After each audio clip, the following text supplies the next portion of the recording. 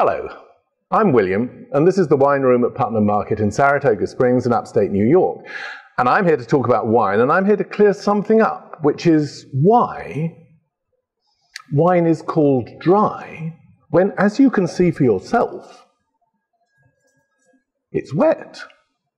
And the answer is it's a figurative use of the term. It's a bit like during Prohibition, when the whole of America was dry. It didn't mean that the Great Lakes had dried up. It meant the absence of something. And during Prohibition, the absence was alcohol.